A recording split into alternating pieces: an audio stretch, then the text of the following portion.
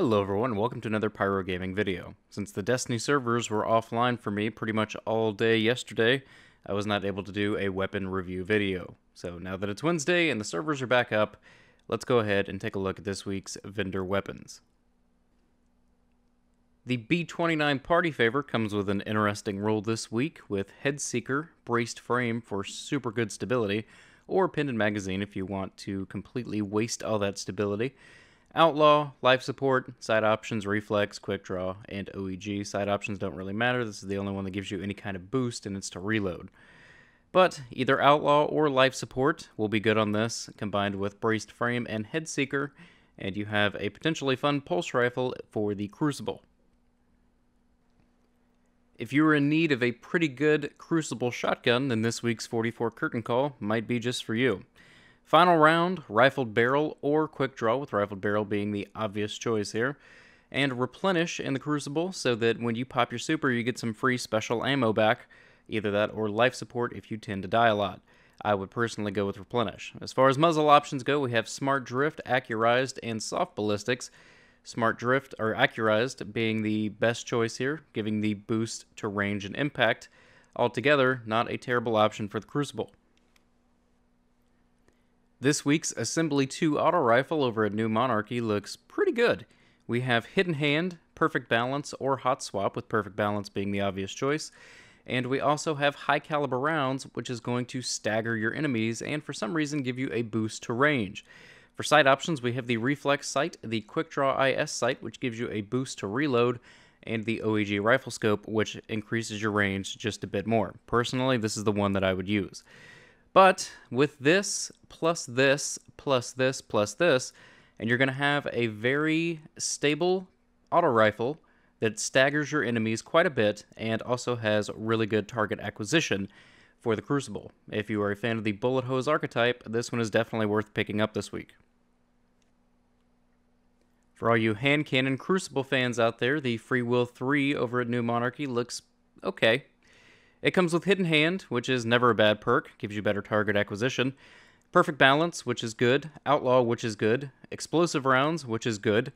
And over here we also have True Sight IS, Fast Draw IS, Quick Draw IS, with True Sight being the obvious choice.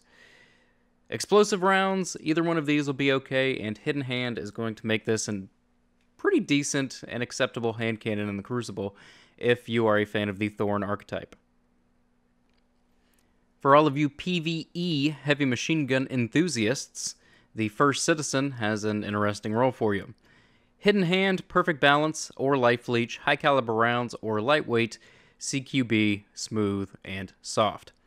I would go with Smooth Ballistics here. I would definitely pick High Caliber Rounds over Lightweight to stagger my enemies. I would pick Perfect Balance over Life Leech any day of the week. Combine that with Hidden Hand, and you have yourself a pretty decent machine gun as far as this archetype goes. So if you are a fan of this archetype, this one could be worth picking up this week for PvE.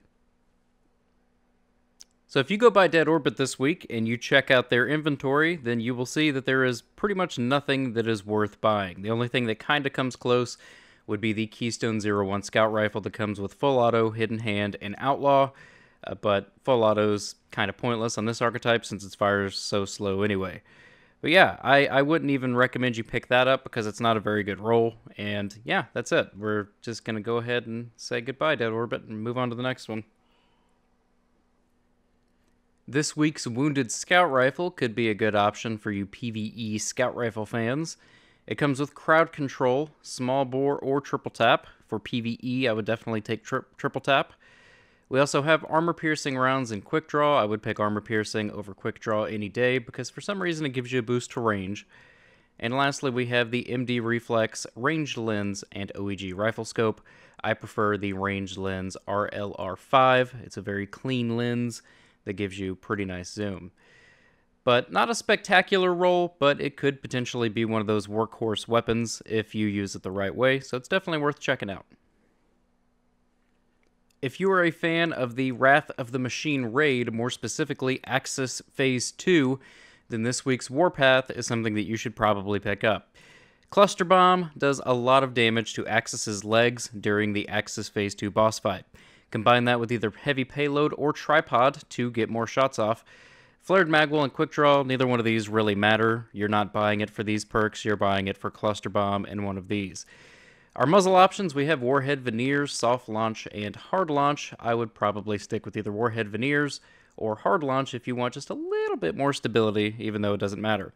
But, like I said, Void Burn, plus either Tripod or Heavy Payload, plus Cluster Bombs, and you have an Axis Phase 2 only rocket launcher. Any activity outside of that, I would say don't even look twice at this. The Continental Auto Rifle being sold by the Vanguard Quartermaster this week looks pretty interesting. We have Persistence. This weapon grows more accurate the longer it is fired. Braced Frame, increased stability, almost maxing it out. Or armor-piercing rounds. I would definitely go with Braced Frame here, even though it does reduce my magazine. And we also have Focused Fire or Hip Fire, with Focused Fire being my favorite of the two. As far as our side options go, we have the Reflex, the Steady Hand IS, and the OEG, Steady Hand IS being my favorite of the three. Combine Steady Hand with Focused Fire, plus Braced Frame, plus Persistence, and you have yourself a pretty hard-hitting auto rifle for its archetype. This could potentially be very good in the Crucible, or okay in PvE. For all of you Crucible sidearm enthusiasts, this week's Teacup Tempest is your best option.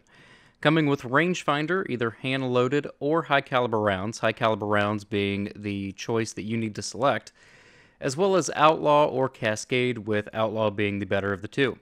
Sight options, we have True Sight IS, Sure Shot IS, and Quick Draw IS. Now these two sights are literally the best two sights in the game for hand cannons and sidearms, and it kind of comes down to personal preference. A lot of people think the True Sight's better. A lot of people think the Sure Shot's better. Just try them both out. They feel slightly different, but ultimately they do the same thing. Combine that with Outlaw, High Caliber, and Rangefinder, and you have yourself a very, very good PvP sidearm.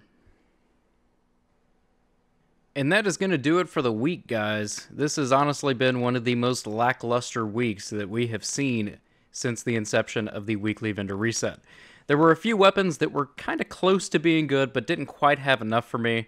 With these videos, it honestly just comes down to preference. There's what I think is a god roll, you might not think is a god roll, and vice versa. So a lot of this comes down to preference. I would still recommend that you guys go check out each vendor weapon for yourself to see if it's something that will mesh well with your playstyle.